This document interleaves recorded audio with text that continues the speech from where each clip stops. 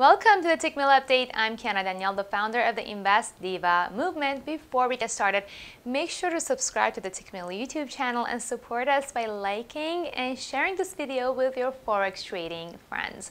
On Thursday, we found out that the U.S. factory orders declined 0.5% in January, and its fourth quarter unit labor costs and productivity revised down. We also found out that the U.K. will give the economy the support it needs to get through the coronavirus. On Friday, we have Canada's jobs report and the non-farm payrolls in the U.S. Today, I'm looking at the dollar-yen pair, which along with other dollar crosses continues its sharp declines on the coronavirus fear.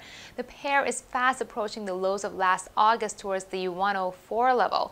And if a cure is not found for the virus soon, we could expect the pair to drop to as low as 101.